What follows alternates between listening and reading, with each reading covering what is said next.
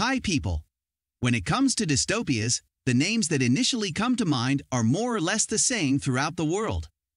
George Orwell takes the #1 spot with its classic 1984, while Ray Bradbury is the name that comes to mind whenever we hear a book is being banned in a country thanks to his brilliant novel, Fahrenheit 451.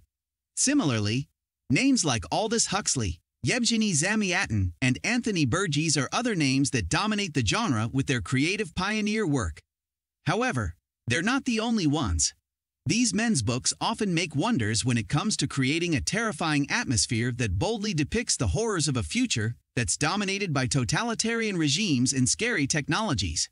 The pioneer women authors of the genre, however, not only accomplish those aspects, but also add an often overlooked aspect of womanhood in a possible dystopia, which often witnesses tragedy and trauma.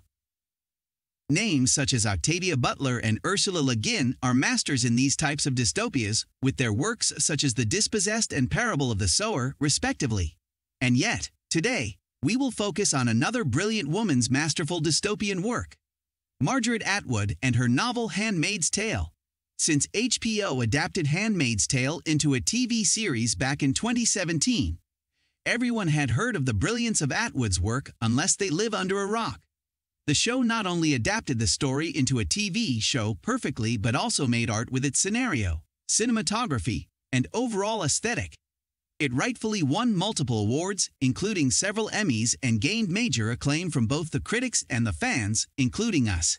The only problem with the show is the fact that waiting for a year for a new season is a nightmare since every single ends with multiple cliffhangers. Back in December 2020, even before the release of Season 4, the show got a confirmation for Season 5.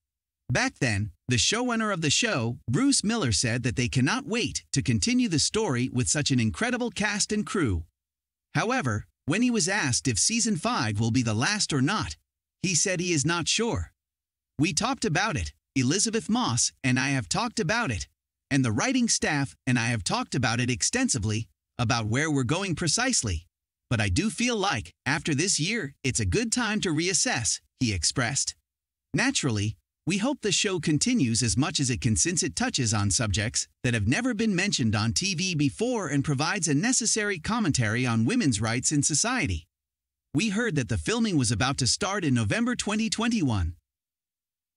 Therefore, we expect Season 5 to be released in fall 2022, with the trailers being released in summer 2022. The season will probably continue to focus on June's struggle to get out of Gilead with both of her children and reach back with her family and friends in Canada. We expect almost all main cast members to continue to be present in the show. This means that we will get to see Elizabeth Moss as June Osborne, Yvonne Strahovski as Serena Joy Waterford, Alexis Bledel as Emily, Madeline Brewer as Janine, Ann Dowd as Aunt Lydia, Max Minghella as Nick, Samira Wiley as Moira, Bradley Whitford as Commander Lawrence, and Amanda Brugel as Rita. That being said, it's certain that Joseph Fiennes will not claim his part as Fred Waterford in Season 5, since the Season 4 finale witnessed him being beaten to death by June and others. Of course, this doesn't mean that he will continue to terrify us by popping up in various flashback scenes throughout the season. What do you think about Handmaid's Tale? Are you a fan of the series? Do you think it deserves the hype?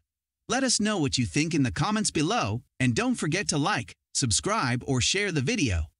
Thank you for watching. See you in the next one.